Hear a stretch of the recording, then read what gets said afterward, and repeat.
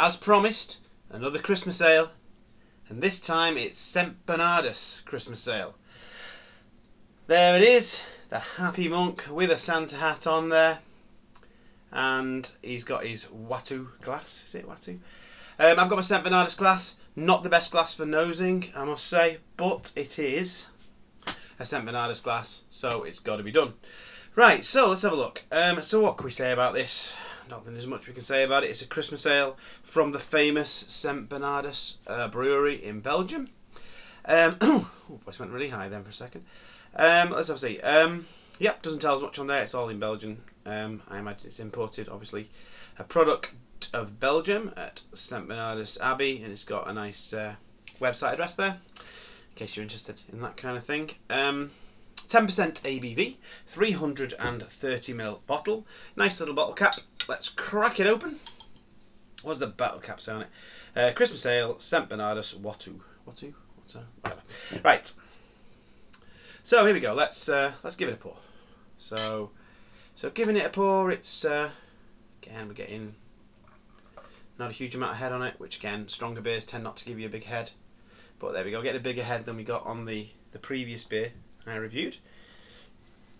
So yep, I promised this Christmas ale, and I thought I might as well open it today. Getting quite close to Christmas now, why not? So here we go. So again, not the best glass for nosing, but we're going to nose it anyway. And it smells like a regular Belgian ale. What can I say? Doesn't smell overly Christmassy, but a lot of these Belgian ales have kind of Christmas cake smells to them anyway. Again, we're getting that kind of, again, a bit of a Marmitey smell. So getting a Marmitey smell there. Bit of treacle, bit of burnt sugar.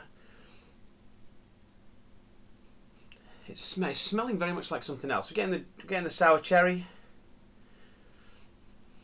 Yeah, quite a lot. It's a bit of a sour smell, I'm thinking. Yeah, again, it's got a bit of that Abbey de Rock kind of smell. Again, really, rather than a St Bernardus kind of smell. Yeah, I mean, there's not much else to say about the smell, really. I'm not getting a huge amount of nose, but that's because it's got such a... Oh God, this glass has got such a wide top that usually you can swill it around, you can concentrate all the smell in that bit, stick your nose right in, and get some more. There is a lot of smell coming out of it, but I'm not getting a lot of it because, as you can see, I get it all over my nose if I get my nose close enough to smell it. But it does smell delightful. It is, you know, it's got that kind of lovely creaminess from the Belgian yeast in the smell there. As I say, we're smelling a bit of cinnamon. Yeah, we're getting some cloves, a little bit of banana. It's smelling great. It's smelling absolutely great. So let's have a go. Let's have a go on it. Why not? Okay. Cheers.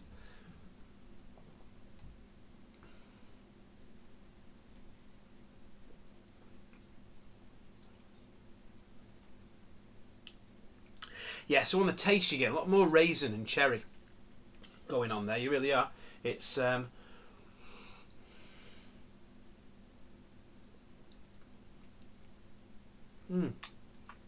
you're getting more raisin and cherry. It is tasting a bit more Christmassy. Getting a little bit of orange peel in there. It is a little bit sour on the taste, I think, compared to some of the others. Not quite as smooth as some of the others. It does taste like a bit of an interesting departure.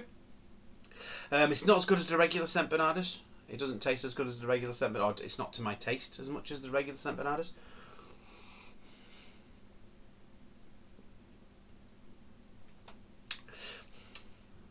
Tasting quite a bit of alcohol in it, really. Not translating to as full a mouthfeel that as I maybe would have liked, but it's still very nice. I mean, there's nothing wrong with it. It's a bit bitter. It's quite sharp. It's not as smooth as some of the like top Belgian beers. But again, they're trying to add a bit more spice to it, a bit more of those sour fruits, I think, to get it a little bit more of a Christmassy taste there. Loving the bottle art, by the way. The bottle art is an absolute high point. Can I get some more in there? Yeah, we're getting a little bit of the sediment in there. That's why they say to leave a little bit in the bottle, innit? But I always feel like I'm leaving a bit of value in the bottle if I if I leave any in the bottle. I've got to drink a lot. Anyway, should we give it a rating? Let's give it a rating. So, the quality is definitely there. I mean, it's good. It's not as good as some, I don't think, but again, like, you know, what is quality at the end of the day? It's not to my taste as much as some of the others, and I've given them like A minuses. So for that reason, I'm going to give this one a B plus. For quality, value, I think this was about 450. I think about 450 towards the top end of the fours. It's not as good as the Tint Meadow that I had, and it's dearer. Value, I'm going to give this one a B. So there we go. But as I say, I might dispense with these ratings at one point. I don't know. If anybody's watching this, let me know whether to get rid of them or not. It'd be easier for me if I don't bother and just talk about the beer, just live with the beer for a bit and just tell you what I think. Anyway, that's it. That's the rating. That's the view. That's how it's going. Time to take the thumbnail and enjoy the rest of this. Until next time, have a good one.